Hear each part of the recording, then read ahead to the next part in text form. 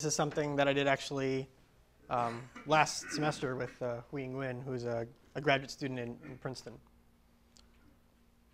Okay, so throughout this talk, we're going to have a really tall, skinny matrix, n by d matrix. N is much bigger than d, and the rank of this matrix is R. And for a lot of the talk, I'm just going to start assuming R is d, but what I'm going to talk about makes sense for arbitrary R less than d as well. And I'm going to talk about something that's going to speed up algorithms for many well-studied numerical linear algebra problems, such as, for example, computing leverage scores of a matrix. That's just, what are the leverage scores? Look at the n standard basis vectors in Rn and project each one of them to the subspace spanned by the columns of A, and look at their norms in the subspace. Those are called the leverage scores. Least squares regression is a commonly studied one. So you have an overdetermined system of linear equations, and you want to find a solution. You know, there might not be a solution, so you want to find one that's as good a solution as possible, meaning minimize the sum of squared distances to the line you find, for example. Okay. And as instead of L2 norm, you can measure it under, you know, LP, for example, LP regression. Low rank approximation is yet another one. So I just give you here a matrix A, and I tell you, find me the best rank K approximation to A. And best is under some norm, say Frobenius norm on this slide. Okay.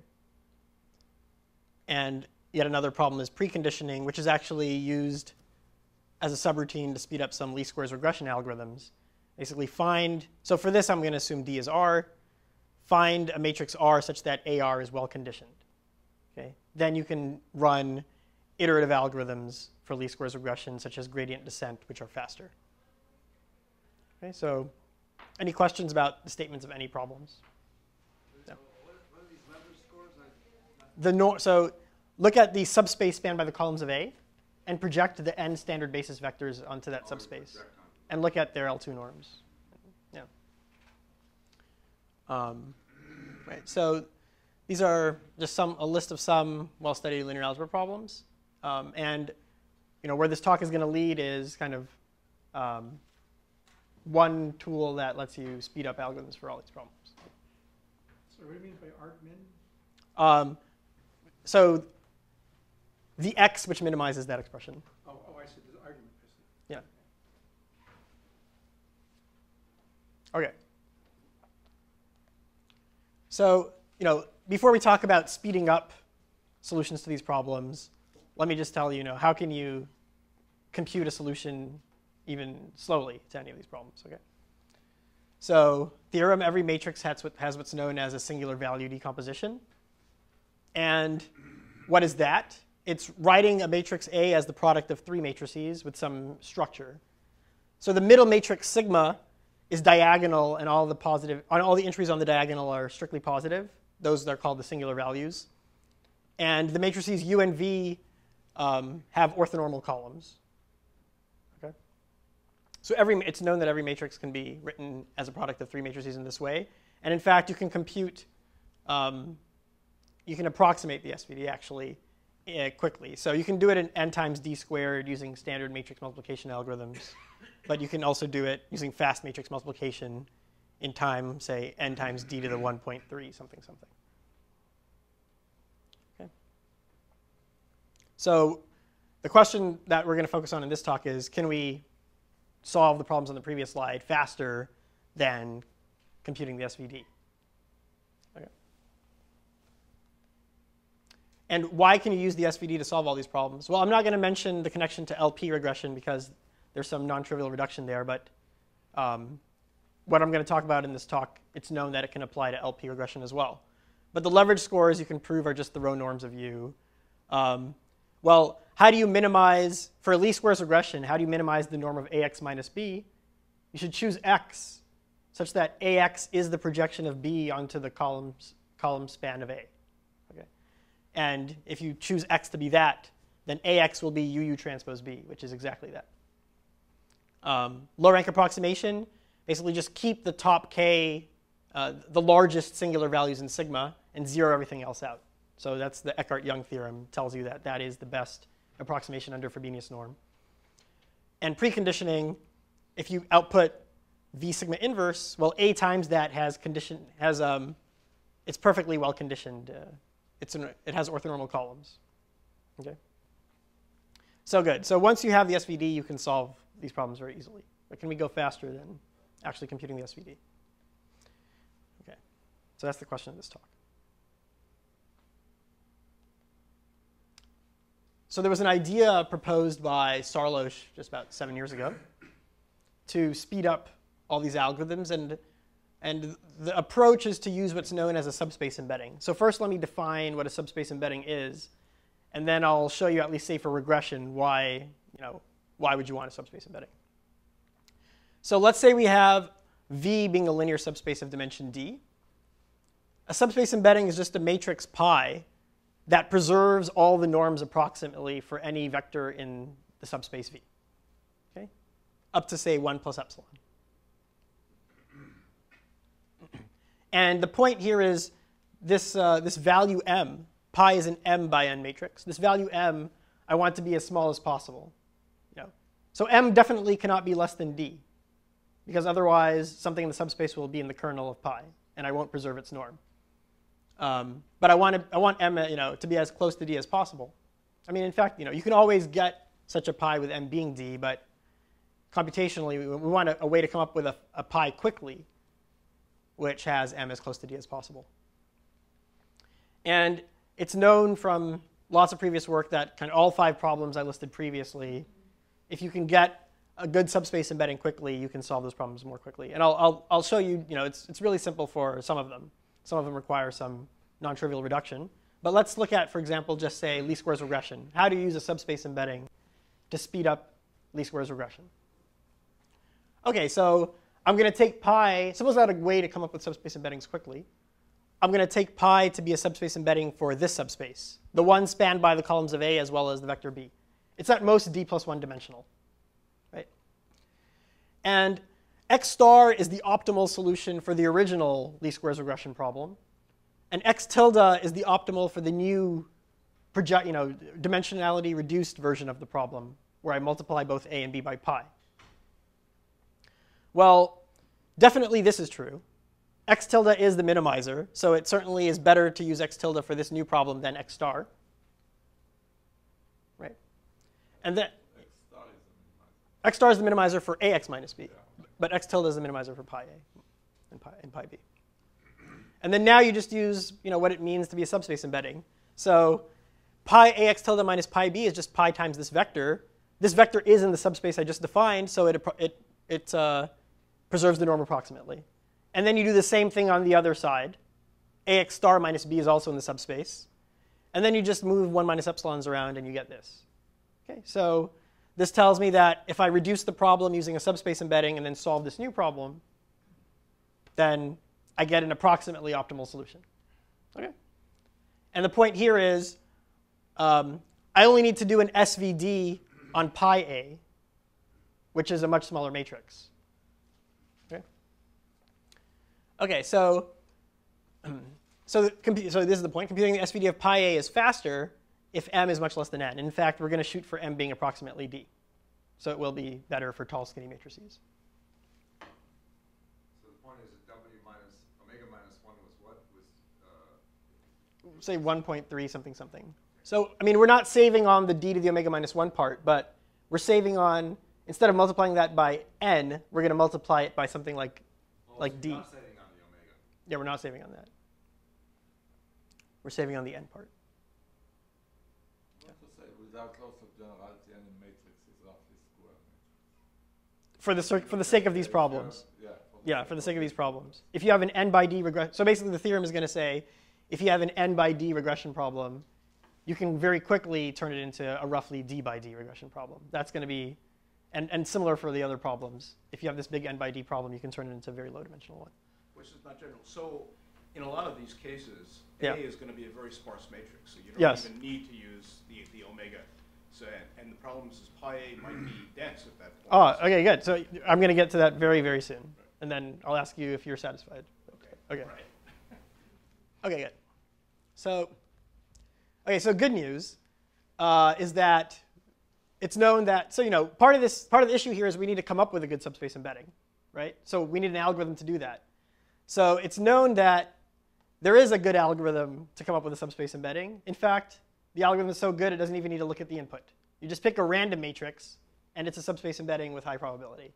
So pick a random matrix with Gaussian entries, and do some, via some net argument, you can show that with high probability you'll preserve everything in the subspace.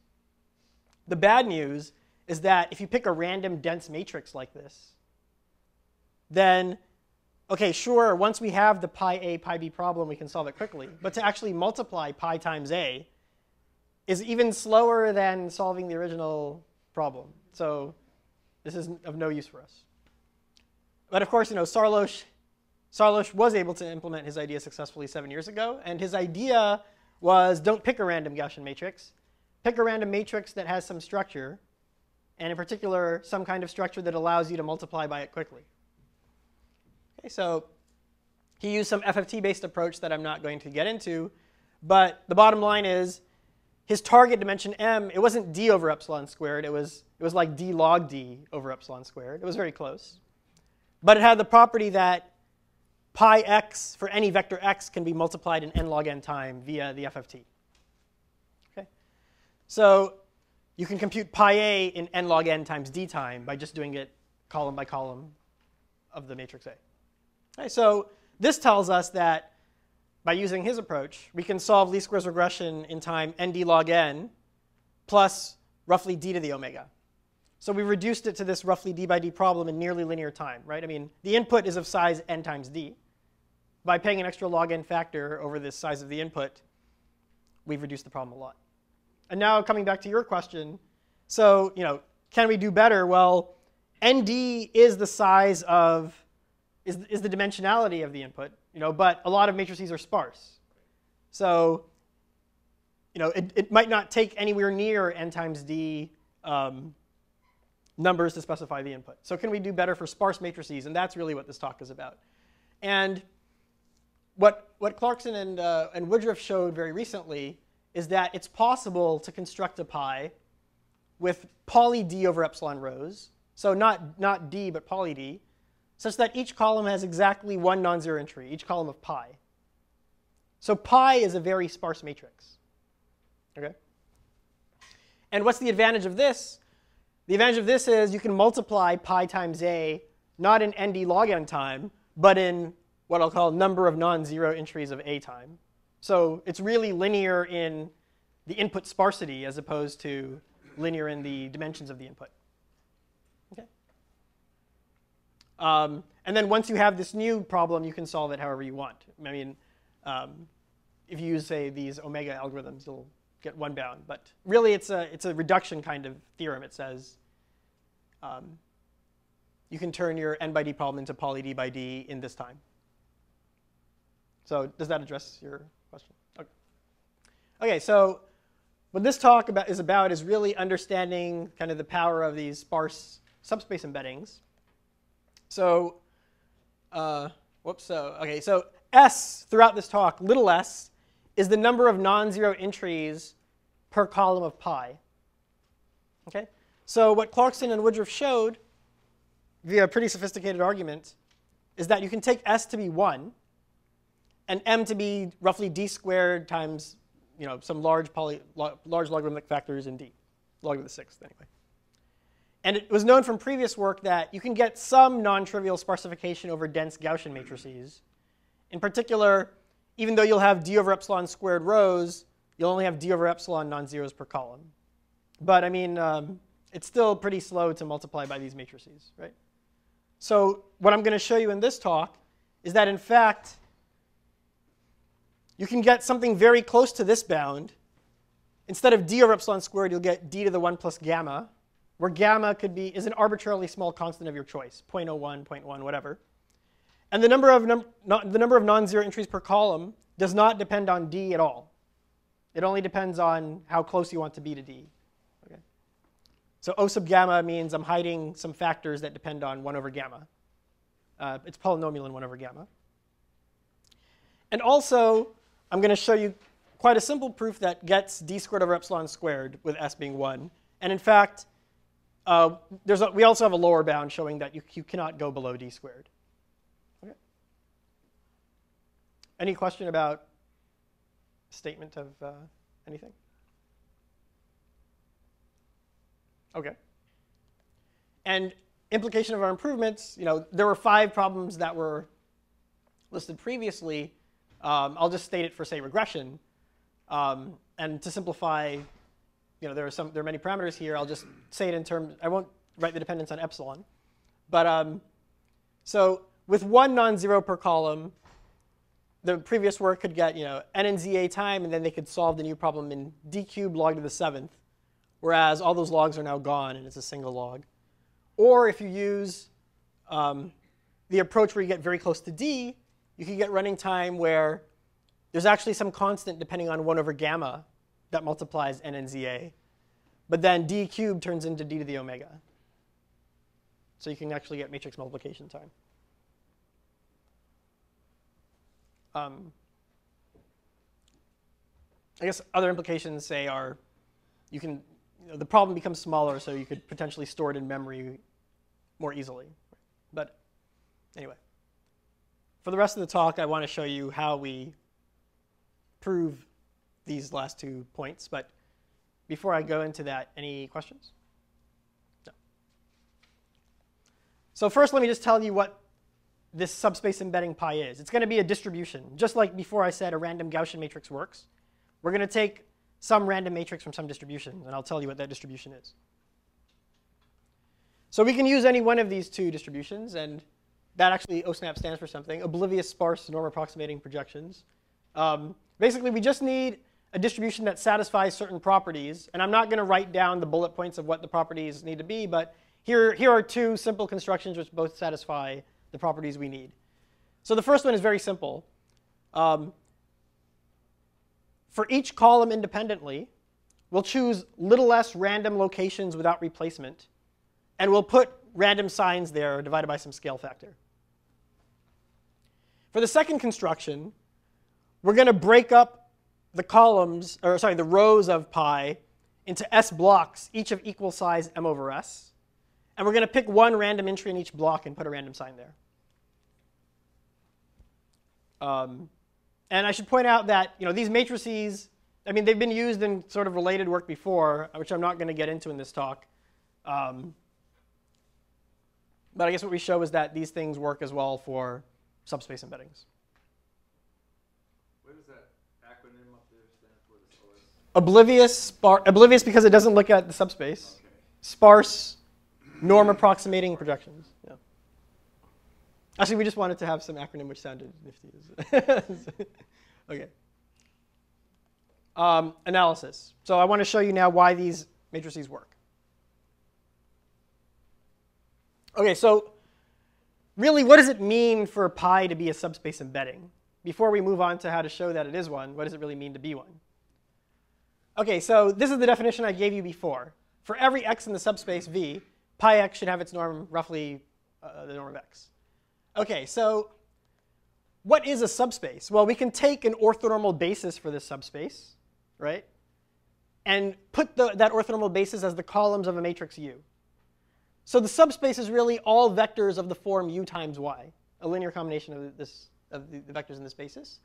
So this thing is just writing x is equal to u times y. It's equivalent to this. For all y, the norm of pi u is roughly equal to the norm of pi uy is roughly equal to the norm of uy.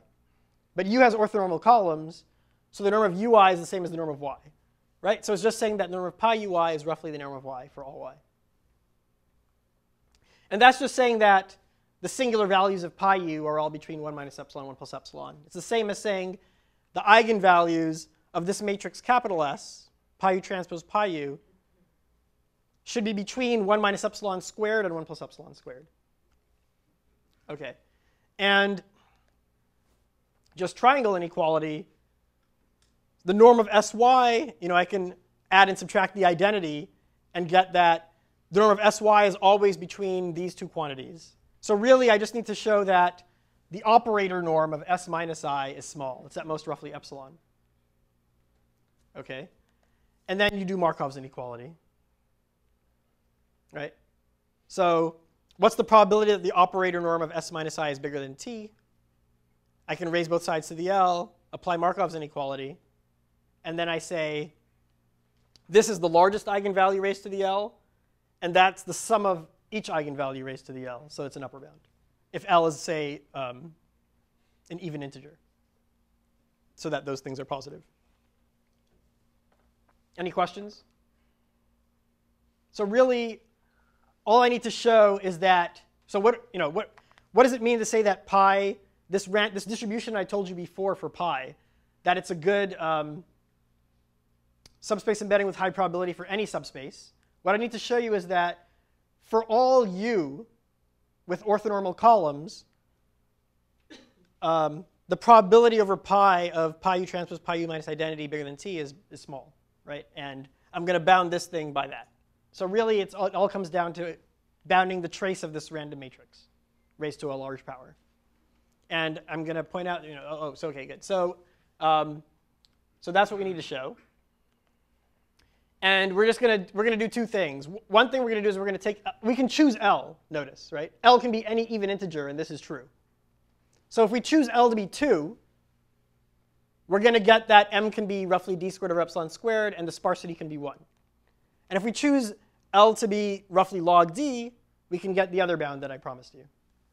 And by the way, this is, this approach of bounding operator norms of random matrices by traces of large powers is not anything new. People have been doing this since the beginning of random matrices. Okay, so I guess the devil is in the details here. I'm going to have to show you for this particular pi and for any u that this is going to hold. Okay. So how do you do it when L is equal to 2? Okay. So first of all, I want to understand what this matrix S minus I looks like. Can I write down some explicit formula for its entries? Yeah, I can, right? So let's say the columns of U are U1 up to UD. These are orthonormal vectors. And remember, pi ij, it has some random signs in some locations, and it has zeros in other locations. So delta is an indicator random variable telling me if it's non-zero. And sigma is a random sign. And if you sit down and just spend a few moments computing what the entries of S minus I look like, you'll get something. Okay? So now it's, at least for L equals 2, it's something very simple. What is the trace of a matrix squared when the matrix is symmetric? It's just its Frobenius norm squared. Okay? So I told you we need to bound the expected trace of this matrix squared. It's a computation. You do it. And you get something, and you get the bound I promised you. It's something very simple. Okay? The interest to make these pies explicit. You mean specify them using few random bits? You can So- have one pi that will work for all subspaces. Yeah, you cannot. You cannot. Yeah, you cannot. So you cannot make it explicit in this sense. But this does give a small family of pies that works. Because, okay, I'll say a few words about this. So we need to bound the expected Frobenius norm squared of this matrix. So when you square these entries and sum them up, you're going to turn out to only need 4-wise independence and pairwise independence of some random variables.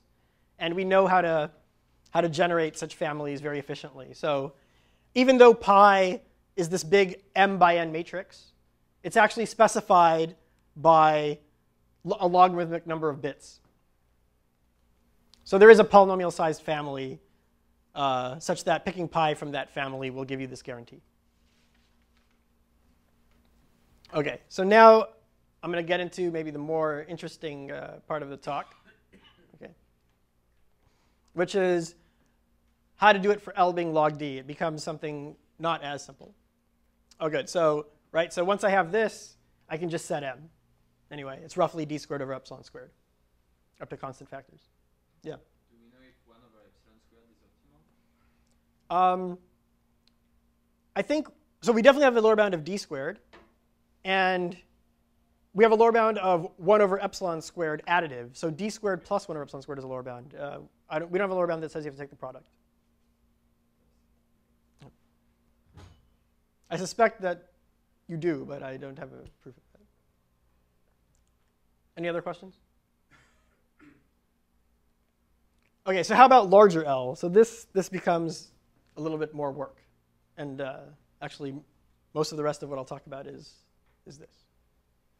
OK, so just some, before we move on, just some basics. So if you take any square matrix and raise it to a power and look at its ijth entry, what is the ijth entry? It's the sum over all paths of length L, where the first thing in the path is I and the last thing is j, of the product of all entries of the matrix along that path. OK, so you can just prove this by induction. And that implies that the trace, well, the trace is the case where I equals j. Right? So you sum up over all the cases where I is equal to j, meaning I1 equals IL plus 1 of the same thing. Okay, so now we just need to apply this where B is this S minus I. S minus I, by the way, is a D by D matrix. Okay, okay, good. So we just plug it in. And it's some big expression. And we need some way of managing this thing. Okay? And the strategy, and it's a strategy that's been used before, is we're going to associate with each monomial in the summation above a graph. Okay? And we're going to group together monomials that have the same graph structure. And then I'm going to show you that the contribution of a graph to this big summation only depends on graph properties like number of connected components and number of vertices, et cetera, et cetera. And then we need to do some counting, okay, to count how many different graphs are there with various parameters. So this is something that has been done before in this idea of associating monomials with graphs. Kind of the novelty here is in the details that we're going to get to soon. Any questions? OK, so first let me explain to you how we're going to draw the graphs. Okay, given a monomial, given one of these products of, I guess, 6L terms, how are we going to turn it into a graph? So first of all the graphs that I'm going to show you, so all the graphs that arise here are going to have 3 layers. Okay, the leftmost layer corresponds to the different k's in the summation.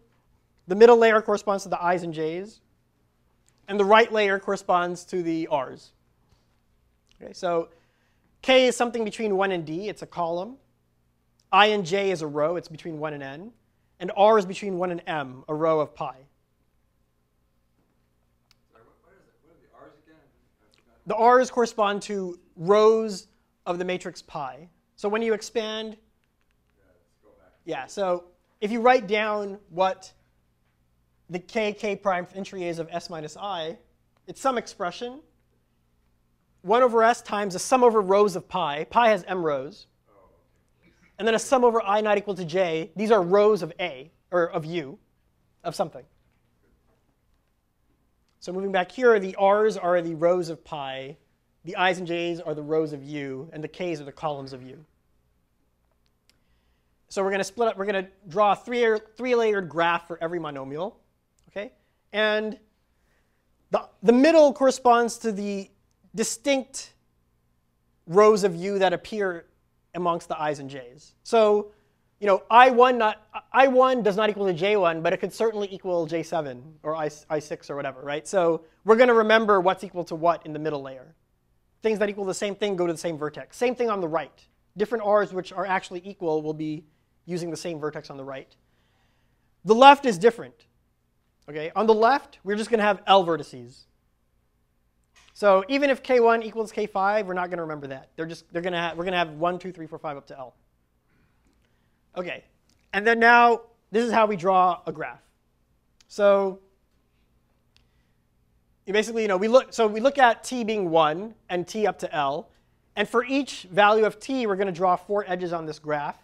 And we're going to number these edges 1 up to 4L in the order that we visit them. Okay, so the first, when t is 1, it tells us some r, rt. And it tells us some I and j, it and jt, right?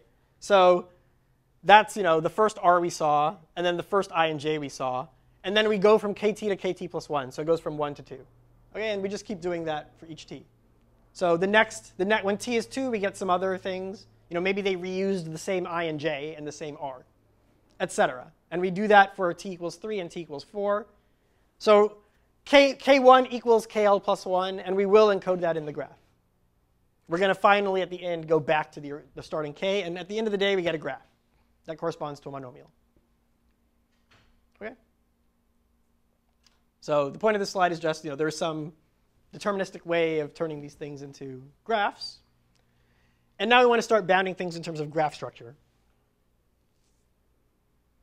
OK, so the first thing to notice is that, OK, so neither this nor this depends on the k's at all. OK? So if you can move the summation over k all the way here.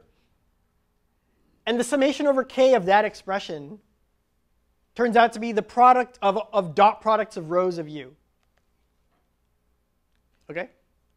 So this is something you can see if you write it down. And sorry, that really should say ujt uit plus 1. So u superscript I is the ith column, u subscript I is the ith row. OK, so now what's next? Well, a few things to observe. We're going to take the expectation of this, right? So, oh yeah, that was just for this example. But L is going to be in log d, an even integer, roughly log d. So let's label some parameters of this graph g, and I'll tell you what g hat means shortly. So we're taking the expectation of this thing. Now, these sigmas, some of the sigmas might equal each other because some of the r's and the i's equal each other. Okay? If any sigma is raised to an odd power, its expectation is 0. So we only need to remember the case where all the sigmas have even powers. And this, by the way, this kind of thing happens, anyway, some of this stuff is kind of standard in random matrices. If you look at, say, the operator norm of a random sign matrix, you'll be doing similar stuff. I'll tell you shortly what's interesting and new here. So in order for the sigmas to not vanish, each one of the edges between the middle and the right has to have even multiplicity. Also, how many distinct deltas appear in that product? It's the number of distinct edges between the middle and the right. So even though we have 1, 2, 3, 4, 5, 6, 7, 8 edges here, there are only 4 distinct edges. So I'm going to use little b to denote the number of distinct edges between the middle and the right, and z to denote the number of distinct vertices on the right. So the expectation of any given delta is s over m, right? Because you have s non-zero entries per column, and the column has m locations. So a random place is going to be non-zero with probability s over m. So the expectation of that product is s over m to the b. And then there are at most m to the z choices for the r's. Those are rows of pi. OK, so the only trouble here is that, remember the plan, the game plan here. The game plan was encode monomials using graphs, bound the contribution of a graph only in terms of graph structure, and then do combinatorics on graphs. So this is great. That's in terms of graph structure, number of vertices, number of distinct edges. And then we have some messy thing there, which we need to also bound in terms of graph structure so we can execute the plan I told you. OK. So for that, I'm going to define, in terms of g, I'm going to define what I call g hat, the dot product graph. And the point here is just each one of these left vertices, when you draw g the way I told you, yeah. So here do you sample with replacement, the column where you put ones, or not? So it's without replacement, so it's not exactly s over m to the b. But the inequality is true. All right. Yeah. So I didn't define what I said there's a family of distributions that all work to make this analysis work. Really what you want is that the locations of the non-zeros should be negatively correlated within a column. OK, good. So the way I define this graph G, every vertex on the left has degree exactly 2, connecting 2 rows of U. And then when you summed up over that thing, you got a dot product of those 2 rows. So the dot product graph is just the graph induced on the middle layer by the dot product specified by the left layer, right? And in the case of this graph here, it's a 4 cycle, right? So this A is connected to D, et cetera. Okay? So now what I'm going to show you is we can bound this thing in terms of. This seems to be losing. I guess if L is quite small, it looks dangerous then. And it's put the absolute values there. Yeah. So I mean, as we're going to see, it's not going to be so dangerous. Yeah. It is okay. It would be very bad to bound it by putting the absolute values here. But it turns out that putting them here is fine, and it's still true. This inequality is still true. So. OK. So now we're going to do some interesting stuff. And this is really where things get, this is where the novelty is going to start coming in and where things get a little interesting. OK, so now what I want to show you is that we can bound this just in terms of some very simple property of G hat. And actually, it's going to be, let capital C be the number of connected components of this graph G hat. In general, by the way, G is definitely connected. In fact, it's specified by a Tour. But the G hat you get out of it is not necessarily connected. You can draw examples where there are lots of connected components. Okay? And the bound we're going to shoot for is D, the number of columns of U, the dimensionality of the subspace, D raised to the number of connected components. Okay?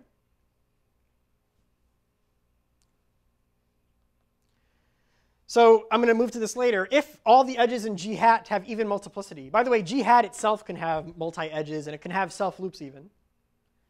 If all the edges have even multiplicity, it turns out d to the c, you can get d to the c as a bound, exactly. But as you see here, you don't always have the case where everything has even multiplicity. So how about when G hat doesn't have this property? So it helps for this proof to really think about everything in terms of pictures. Okay, so what does this picture mean? It means a product of stuff where each edge is basically, think of it as a product of edges. Okay? That's how you should think of these pictures. This G hat is a product of 4 edges, which are dot products of rows. But anyway, so I mean, maybe I'll throw it out just so how would you turn this into something with even edge multiplicities? Just something very, without worrying about number of connected components at all. Just do something. Well, okay. Well, I'll tell you. So one thing you could do is say, oh, I'll just use AMGM. Right? I mean, this is a product, right? I'll just split it arbitrarily into 2 sets of edges and do AMGM on those and get something, right? Any questions about this picture? Oh, yeah. Arithmetic mean is at most geometric mean. Yes, right? So, I mean, people see what I'm doing with the picture? OK, good. Yeah, I mean, the trouble with this is that, huh? Oh.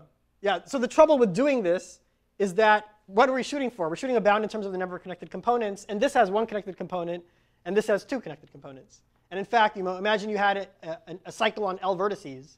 You could move from 1 connected component to L over 2 of them.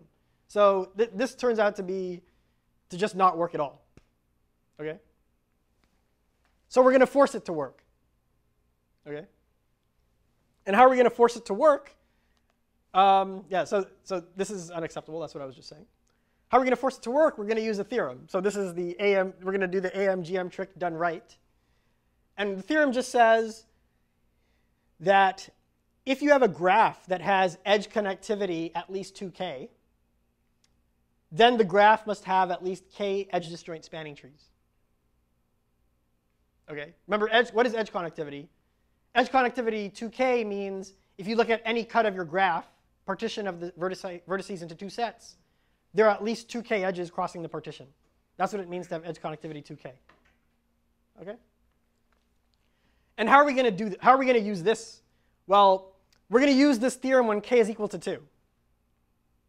Right? And basically, what was the trouble? You know, if we had two edge disjoint spanning trees, we could have done the trick before, right? Because this split of the edges into two sets is arbitrary. I can choose how to do it. So I'll take one spanning tree and put it in this, and I'll take the other spanning tree and put it in that. And all the leftover edges I can put wherever I want. And then when I do the AMGM trick, I haven't increased the number of connected components at all. Okay? So if every connected component has two edge disjoint spanning trees, we're done. Otherwise, by this theorem, there must be some connected component that is not 4-edge connected. Okay? And also what you can show, just based on the way I define the graph, you can show that every connected component of G hat is Eulerian. And what I mean by that is all the cuts have an even number of edges crossing them. You can show this. Okay? So a connected component is connected. So any cut, if it doesn't have 4 edges going across it, it must have 2. So let's draw a picture. So what's the bad case? The bad case is that one of the connected components looks like this. There's some cut that has 2 edges crossing it. And basically what we're going to do is we're going to eliminate one side of the cut. Okay? So remember the expression that we had before. A dot product graph G hat corresponds to a product of dot products of rows of U. So T, one side of the cut, has all the edges here, these red edges. That's a bunch of dot products of rows. Then we have the dot product between C and A, which is just UIC transpose UIA.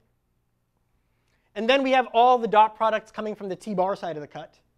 And then finally we have B dot producted with D, which is the last thing there. Okay, so when you write it out this way, what do you see? This is a matrix. Okay? This big thing, sum over IV, UIA, blah, blah, blah, UIB transpose is a matrix. I'm going to call that matrix M. And I'm actually going to think of this graph as just being the T side of the graph with a new dot product between C and D. But this dot product has a matrix M associated with it. So it's actually UIC dot producted with M times UID. And what you can show, so what's the strategy? The strategy is just we repeatedly eliminate size 2 cuts until we force everything to have 2 edge disjoint spanning trees. And then we do the trick, the AMGM trick. And I mean, you have these matrices M that are kind of floating around. And you have to say something about them to make everything work. And it turns out that the thing you need to say about them to make them work is that their operator norms are bounded by 1, in fact. Okay?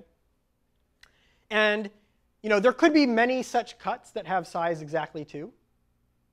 But it turns out that if you choose the cut that's minimal, meaning that T bar is as small as possible, then you can show that such a minimal cut gives rise to an M that always has operator norm at most 1.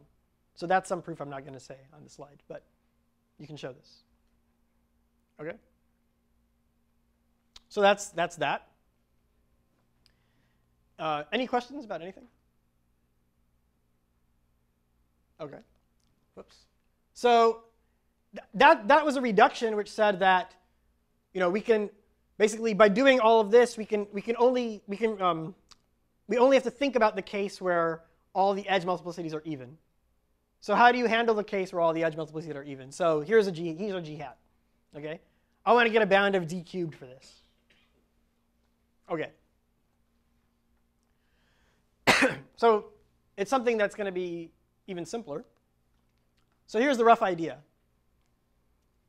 UI, uj dot producted squared, right? Because for any I and j, I have an even number of edges between them, so it's going to be raised to an even power, is equal to this, right? And also, something that's also that you can show pretty simply is that the sum of these rank 1 matrices are the identity matrix, just using the fact that the columns are orthonormal. So what does this mean? This means that whenever I have a graph with all edge multiplicities being even, if I choose a vertex, just choose an arbitrary vertex and sum up over all the choices for it, I replace all the edges, all the double edges connecting to it, by self-loops on the things that were connected to it, right? So if this is the identity matrix, when I sum up over ui, I replaced ui.uj squared with uj.uj. So in graph terms, we can choose any vertex we want and replace edges with self-loops. And we'll see a picture. So so the only choice we have really is to what order do we sum over the vertices to bound this thing. So here's a graph g hat, for example.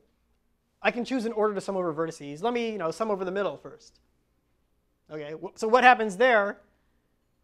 That gets a self-loop put on it as well as this. That's a terrible idea. I increase the number of connected components. But there's always a good order. And what's a good order? A better order is to just sum from bottom up. If I sum up over that, I put a self-loop on him. If I sum up over that, I do that.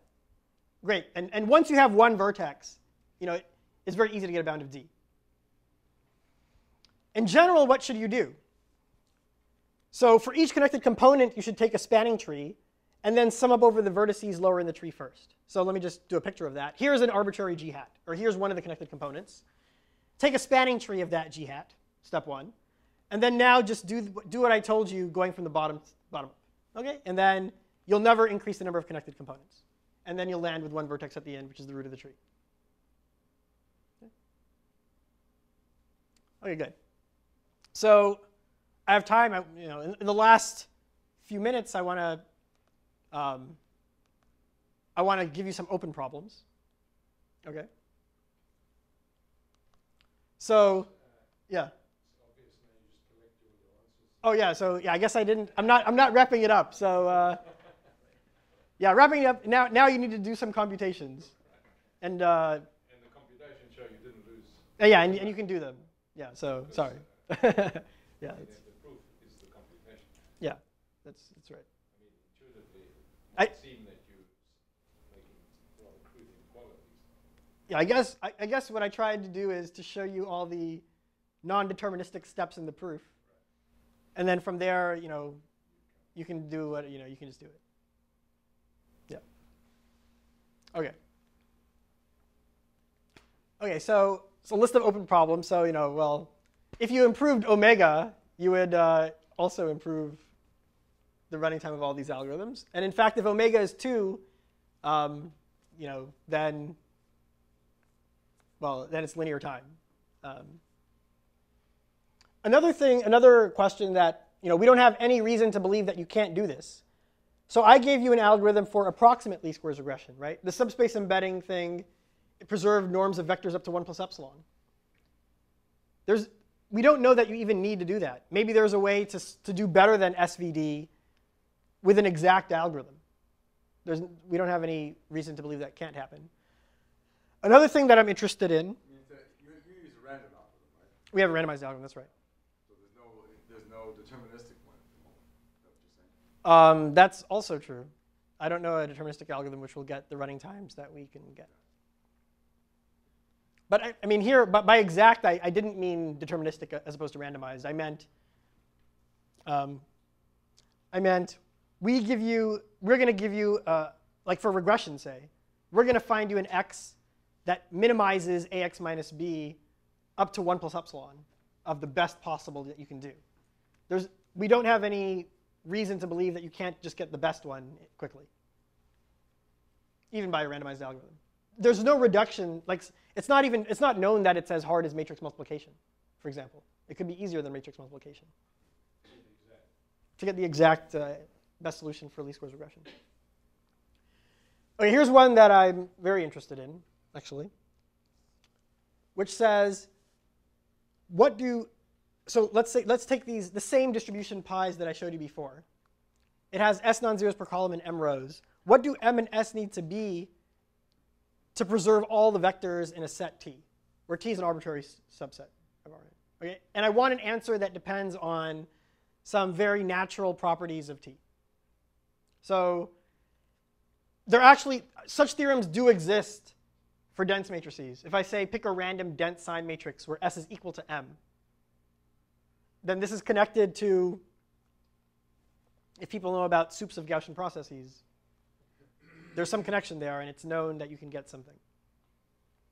But I want a sparse version of such a theorem. Yeah, the connection is so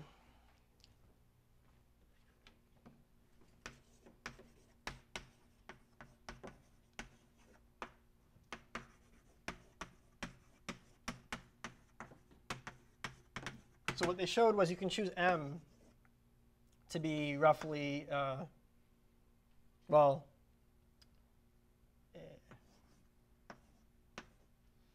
I'll say,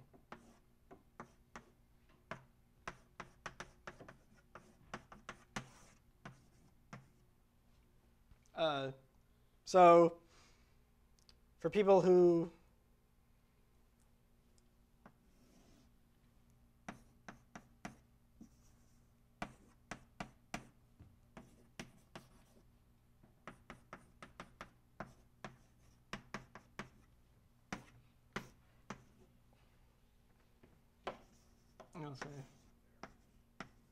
so,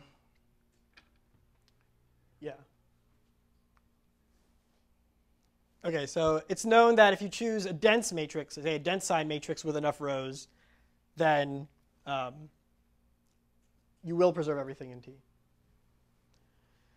Another thing is we don't have a lower bound showing that this trade-off is optimal, that if you choose M to be, basically that, well, that this setting of parameters is optimal.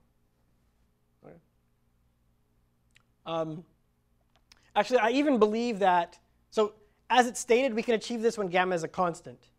I believe you should even be able to achieve this with gamma being 1 over log d. If gamma is 1 over log d, then that's d over epsilon squared. And then this would be poly log d over epsilon. I believe that's true. And kind of the barrier there really boils down to the graph counting that I didn't talk about. So, I mean, I skipped the whole business of once you have everything in terms of graph properties, how do you count the graphs? And it's non-trivial, actually. But I think there is some room for improvement in that graph counting. In particular, this is like 1 over gamma cubed in our proof.